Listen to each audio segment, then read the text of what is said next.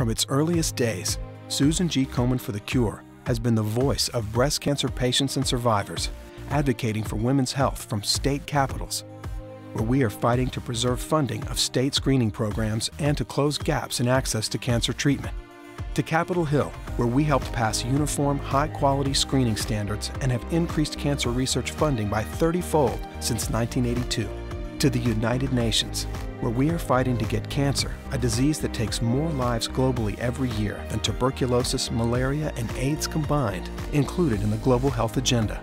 Whether Komen advocates are talking to presidents, congressmen, governors, or speaking to the press, they speak for the 2.5 million breast cancer survivors in the United States, with the force of hundreds of thousands of passionate advocates standing behind them all across the country.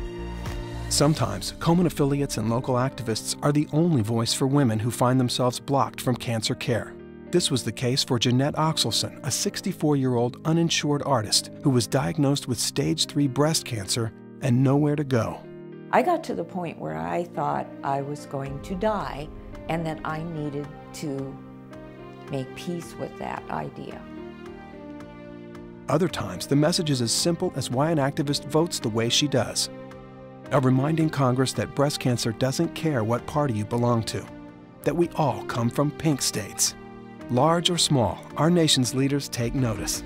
They know that Komen will not sit idly by when lives are at stake.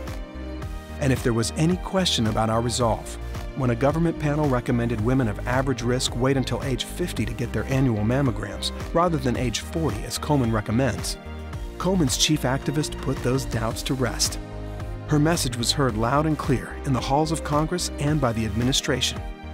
This is really a nightmare. We at Susan G Komen are not changing our recommendations. And action was taken as access to mammography for women in their 40s was protected in the Affordable Care Act.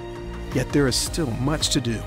With a new Susan G Komen for the Cure breast cancer Bill of Rights to guide the way, demanding access, quality care, and coverage for cancer patients, Komen is putting policymakers on notice that our bold community of advocates have only begun to fight for women's health across the country.